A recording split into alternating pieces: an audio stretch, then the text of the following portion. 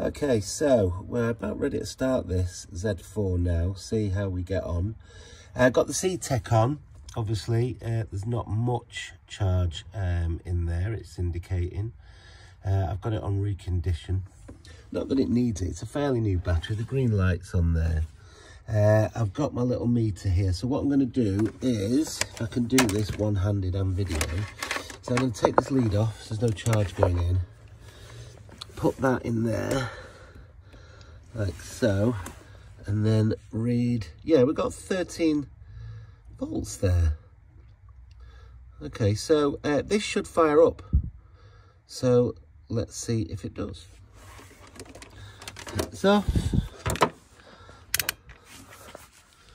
Through here, of course, I've got all the seat out, so I'll have to do it from here. Pretty sure my keys are in here. Where are the keys? I'm sure I threw them in here. Yeah, there we go. One set of keys.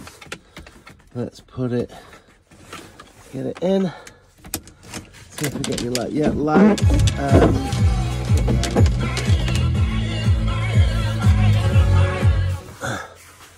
Let's see if she'll go.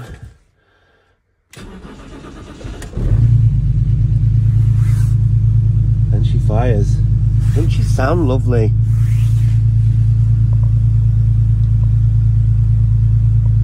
Yeah, she is fired up. As you can see, we've got the steering light on and we've got the airbag module light on. Steering, you cannot move it. It is a pain. Electrical faults are the bane of my life with these old cars. Why do I get them? I enjoy driving cars, you know, all sorts of different ones. And this is such a little sweetheart of a car. It'd be a shame not to get it going. But anyway, she's running. So I can disconnect all this now. I'll leave her running for a while.